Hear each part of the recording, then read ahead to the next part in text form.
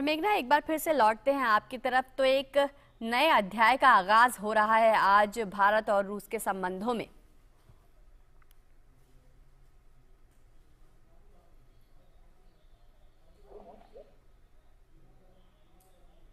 मेघना, अगर आप हमें सुन पा रही हैं।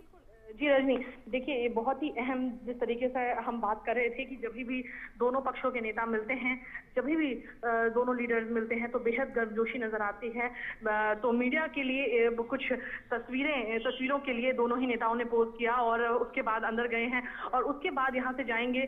सबसे अहम जो जिस शिखर वार्ता के जो मोस्ट अवेटेड जो समिट था उसके लिए दोनों ही नेता जाएंगे और जो एनुअल समिट है वो हो अहम एनुअल सकती है कि तकरीबन 1.5 से 2 घंटे तक ये एनुअल समिट भी चल सकती है।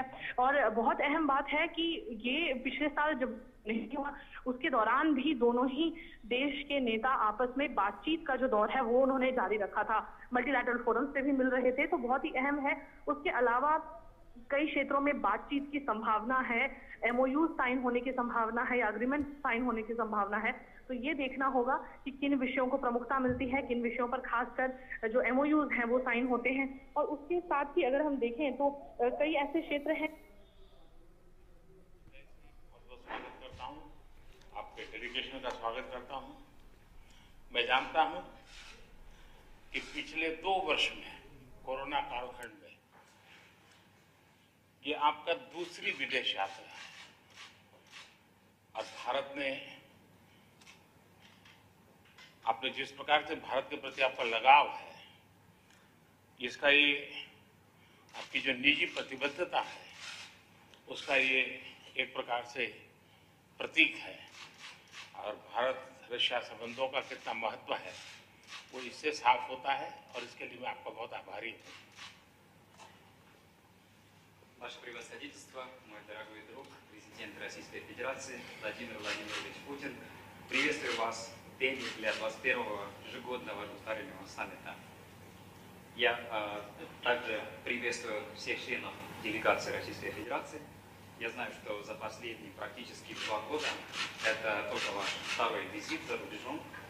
Это свидетельствует о вашей личной приверженности нашим отношениям. Несмотря на все сложности, связанные с пандемией, вы посещаете Индию, это говорит о вашей любви к Индии. कोविड की चुनौतियों के बावजूद भारत और रूस के संबंधों की रफ्तार में कोई बदलाव नहीं आया है।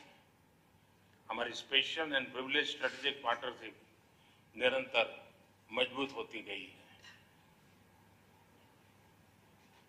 Несмотря на сложности пандемии, нет никаких изменений в темпе развития наших двусторонних отношений между Индией и Россией. Наше особо привилегированное стратегическое партнерство продолжает укрепляться.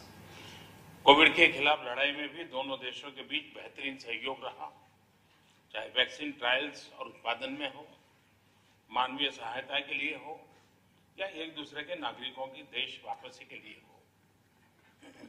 В борьбе против ковид сотрудничество между нашими странами было тесным, будто это испытание и производство вакцин, гуманитарная помощь или помощь людям вернуться в свою родину в сложное время.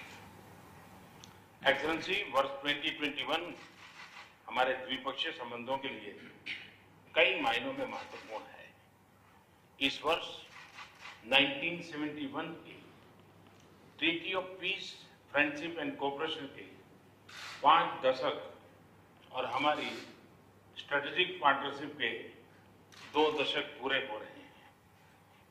इस विशेष वर्ष में आपके साथ फिर मिल पाना मेरे लिए हर्ष की बात है, क्योंकि हमारी स्ट्रेटेजिक पार्टनरशिप में पिछले 20 वर्षों में जो उल्लेखनीय प्रगति हुई है उसके मुख्य सूत्रधार आप ही रहे हैं।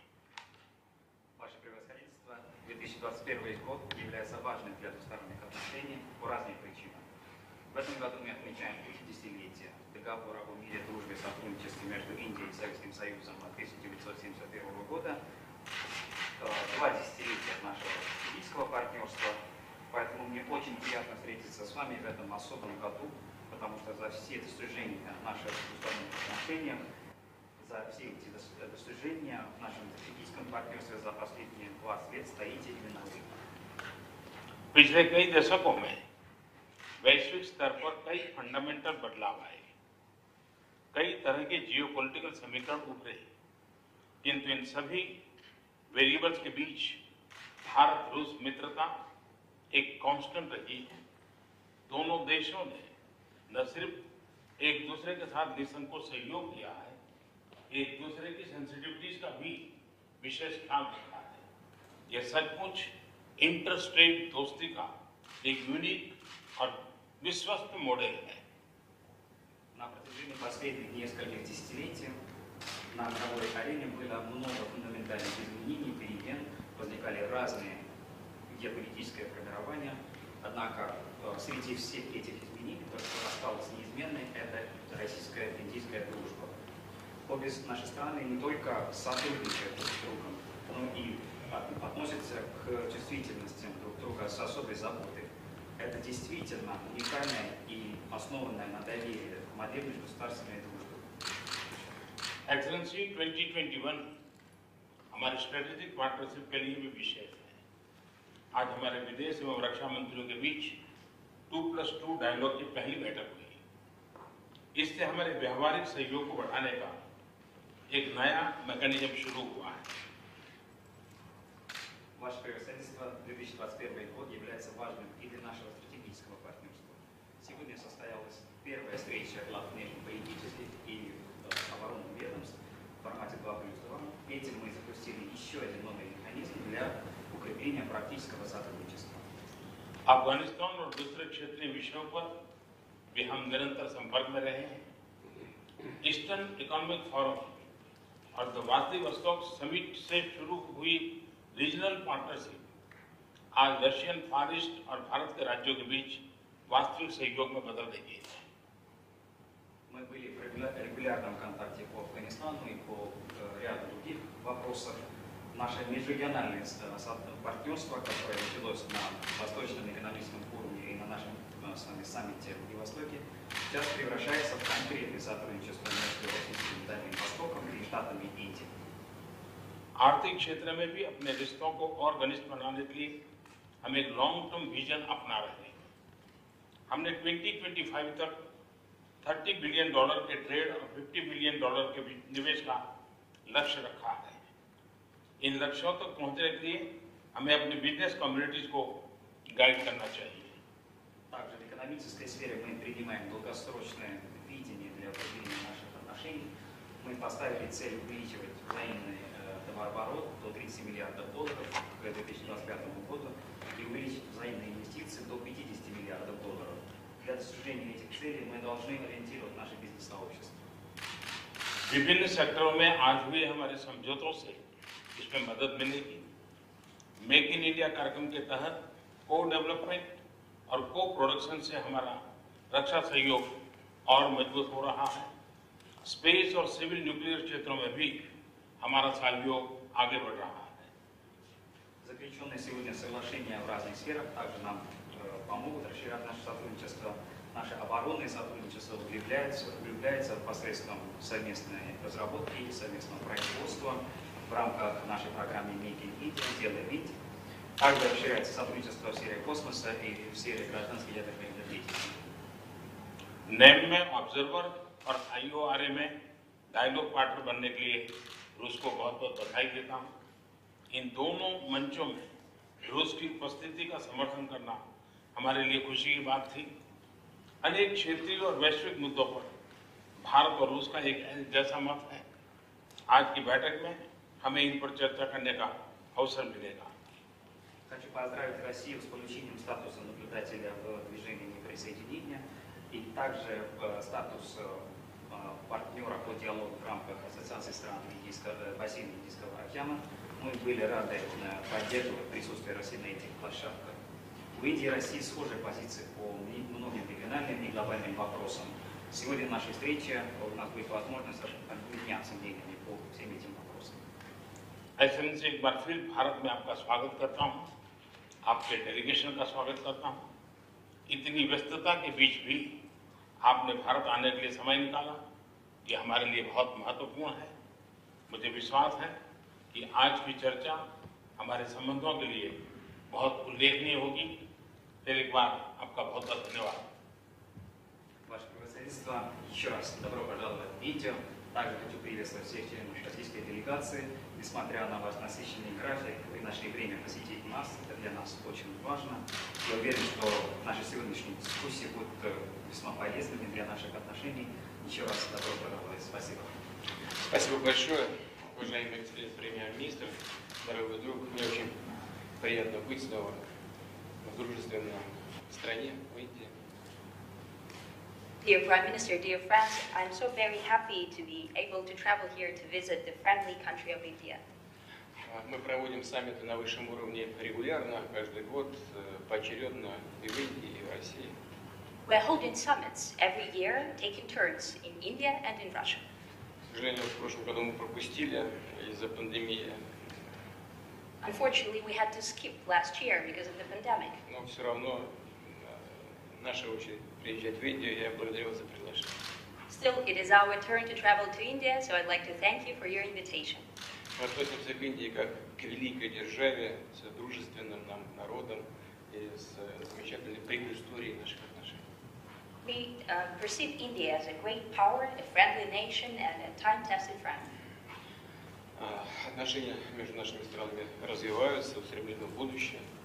The relations between our countries are developing and are looking into the future. Если в прошлом году у нас наблюдался спад товарооборота на 17,5%, то за первые 9 месяцев текущего года рост составил уже больше 38%. Last year, the trade has decreased by 17%. This year, in the first 9 months of this year, we see an increase by 38%. И у нас, безусловно, есть все возможности достичь тех уровней товарооборота, о которых вы сказали. And naturally, we have every opportunity to reach the levels of trade that you have spoken before. Это касается и инвестиционной деятельности. And the same applies to investments. Сейчас 38 миллиардов, примерно равно распределяется, чуть больше инвестиций с российской стороны. Right now, the mutual investment stands at about 38 billion, with a bit more investments coming from the Russian side. Но мы действительно сотрудничаем, работаем в очень важных, перспективных направлениях. We are truly cooperating and working on very important and promising matters. Это касается энергетики, это касается высоких технологий, включая космос.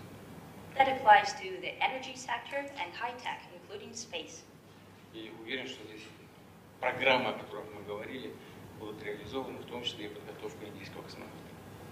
And I think that the programs that we will be discussing here today will be implemented fully, including the training of Indian spacemen cosmonauts. Мы работаем в военно-технической области, причем так, как не работаем с одним нашим партнером. We also cooperate greatly in military and technical sphere, like with no other country. Имею в виду, что мы вместе занимаемся разработками высокотехнологичной военной продукции и производством, в том числе в Индии. By that I mean that we develop high technologies together as well as produce in India. У нас есть еще очень важная повестка, которая, безусловно, представляет интерес как для Индии, так и для России. Я имею в виду все, что связано с заботой об окружающей среде. We also have common important agenda that is of interest both to India and Russia, and by that I mean environmental cooperation. Мы думаем об этом, думаем о зеленой повестке, о нашей экономике, о ее развитии.